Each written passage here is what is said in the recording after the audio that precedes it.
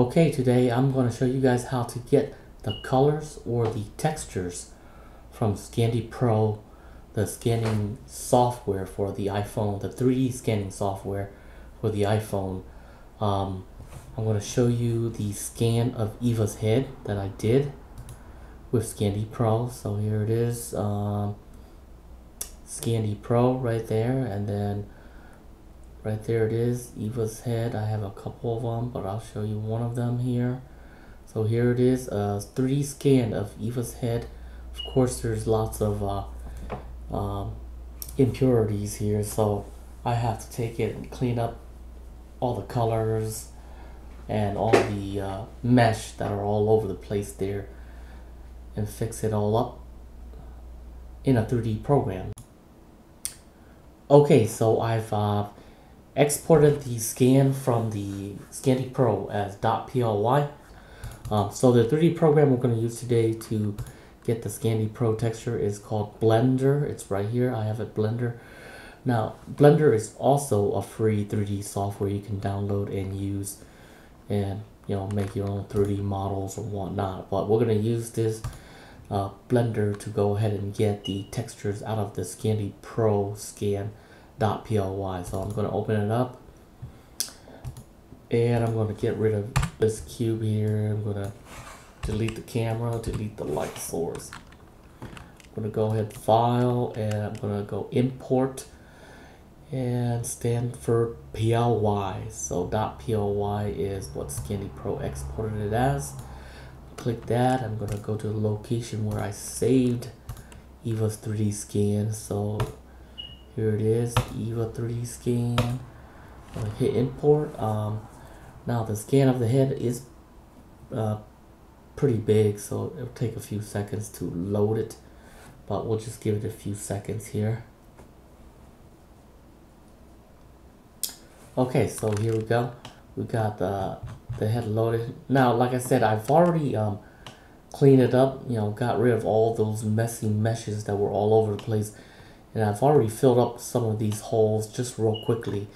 I didn't want to do anything that it was going to take a while to clean up, but I just wanted to do it real quick so I can show you guys how to get the texture, because when you import the .ply to a 3D program, it doesn't give you the textures or the colors, and you'll have to assign that or put it on to your 3D model.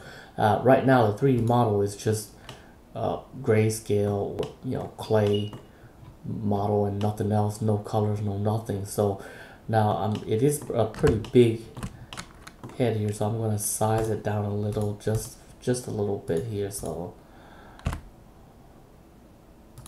okay, so here we go.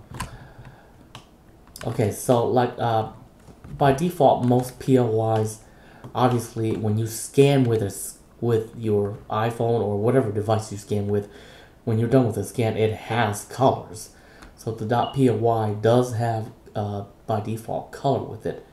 So to check the if it actually came with color, you gotta go to the object, select your scan here, go to the object data right here, click it, then go to vertex colors right here, vertex colors, and click that little arrow next to it, and you see where it says COL. That means the vertex did come with colors. So the colors is right here. So we gotta get this color onto the 3D model. So what I'm gonna do here is I'm gonna pull up the bottom side here. So I have two screens here, and I'm gonna take this timeline here to shader editor. Okay, so I am using Blender version 2.8. So I'm going to pull up the shader here, and then we're going to select our model, our head model here, and then we're going to go to materials here and create a new material. And then it's going to bring up the nodes here. So there's two nodes here already. So we're just going to keep these two nodes. Now what I'm going to do is add another node an attribute node. So we're gonna go Shift A, add, and just look for attributes. Now in here where it says name, I'm gonna go ahead and type the name of the vertex color over here. It's called capital COL. It is case sensitive, so I'm going to go capital COL, enter. Now this attribute node now has that vertex color from the scan, so I'm going to go ahead and take the color here and plug it into the surface of the material output node, and there you go. We got the vertex color right there. So it's pretty simple to get the vertex color from the .ply or the scandypro scan here. Now I did, like I said, I did fix it, but I didn't fix the colors on it. I just fixed the holes and all the other meshes that were all over the place. So here we go. We got our texture here of Eva's head scan. And then you can fix these colors here on Blender as well. And there are other programs you can use to fix colors as well, like ZBrush and whatnot, but you can also do it here in Blender as well. So there we go.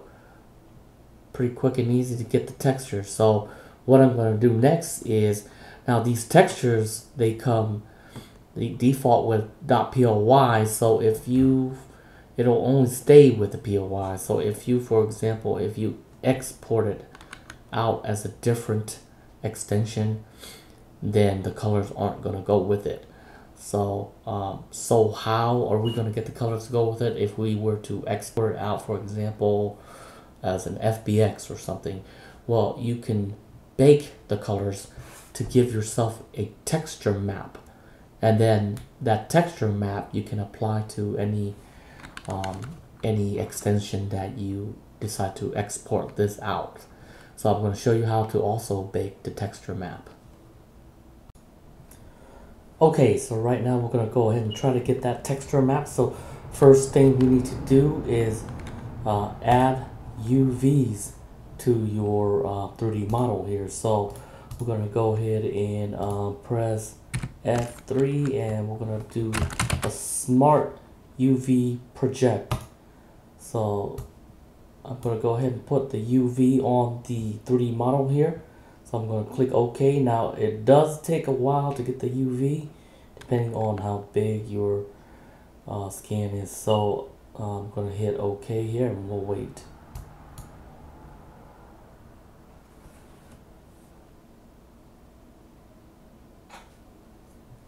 Okay, so we finally got the UV onto the 3D model here. So down here at the shader here, we're going to add another node.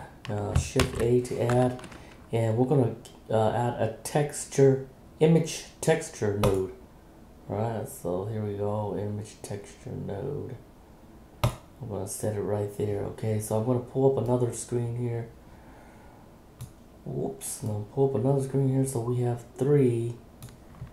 Alright, and on this one we're going to do the UV editor, and we're going to click new, and we're going to call this Eva head texture,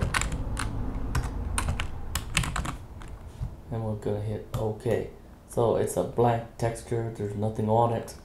So we want to get the textures from here onto here as an image texture, or a texture map. So do that, we'll have to bake it. Now the image texture here is make sure you have the head selected and this selected, and you want to choose Eva's head down here, right there, Eva's head on this node as the image texture node. So now to bake it, we're gonna have to go to render here and then choose bake, but you have to be in cycles render. So change it from EV render to cycles render, then you'll see the bake show up. So on the bake here, we're gonna go ahead and use emit. So we're gonna choose emit, and we're gonna go ahead and hit bake. So what that'll do is it'll get the textures or the colors from Eva's head here and project it onto this map. And then this map is an image texture, which is a map to put these colors onto this head.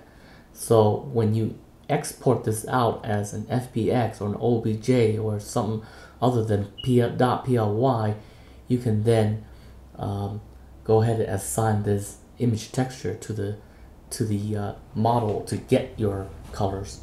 So I'm going to go ahead and hit bake here, and there it is. So we got the image texture here, or the texture map of Eva's head. With this texture map, you can export the PLY here to FBX, and then when you use it in other or import it back to Blender, you can just go ahead and map this map as a node, or or pick over here as an image and put it onto the head, and you'll get the same colors back. So once you have it baked here like this, you can just go up to here and image here and set save as, and Eva's head texture.png, and you can save it to wherever you like and just hit save. And then once you get the image texture, you can go ahead and export this PLY out as any other extension you like, and then you have that map to go ahead and add the textures back to it once you have it in a different format. So it's not too hard, it's pretty simple. So I'm going to show you what after I've cleaned this up, I'm going to show you how I can use Eva's head as projects, or for other fun things you can do. You can even do 3D printing if you like, and print it out. You just export it as STL, and most 3D printers will be able to print it. Okay, so here we are. I have Eva's head here onto the body of D.Va from Overwatch, the Overwatch game. So I've already cleaned up Eva's head here, colored the holes here, and color her face here that had a blue streak best I can. I know I can do better, but just a rush job. So here's Eva's head on D.Va from Overwatch. I've added armature to it. Armature is simply bones, so you can animate the character.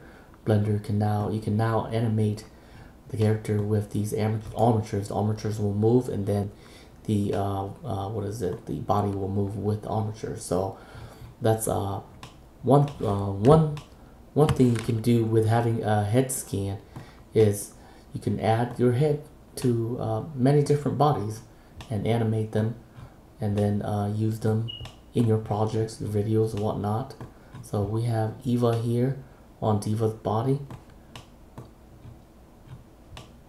and that's one example of what you can use the 3D head scans for. Of course, you can also do 3D scans for printing as well. So,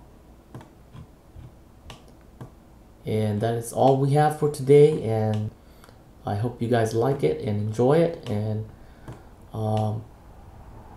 try it for yourself. Thank you for watching.